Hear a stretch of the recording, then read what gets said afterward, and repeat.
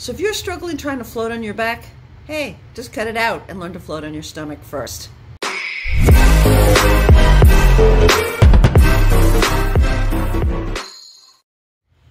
Hi, I want to read you a small quote from Dr. Ray C. Wetmore, the author of Drown-Proofing. The average human with lungs filled with air floats with about 99% of the body beneath the surface. That's an important thing to remember.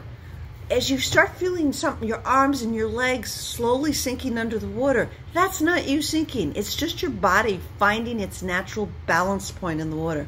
Don't let it bother you. Don't let it make you nervous. It's the way it's supposed to work. So learning to swim includes controlling your breathing. While many sports want you to breathe in a certain rhythm, they rarely have sports out there that demand it, that could actually cause you to cough and choke if you breathe in the wrong time. But obviously with the face in the water is a bad time to breathe. And it's not natural for us to be forced into a given rhythm. So before you start swimming, practice your breathing in controlled timing by doing 10 swift bobs.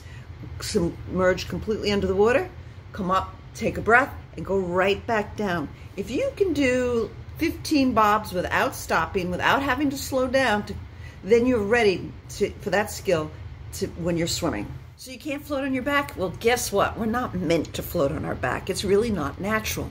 If you're floating on your back, and by definition, floating talks about no muscle, what's going to happen is your feet are going to sink and your head's going to rise. And if you're a really buoyant person with a high BMI, you're going to stay vertical.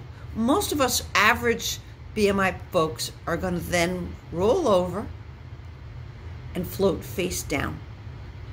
That's how people float.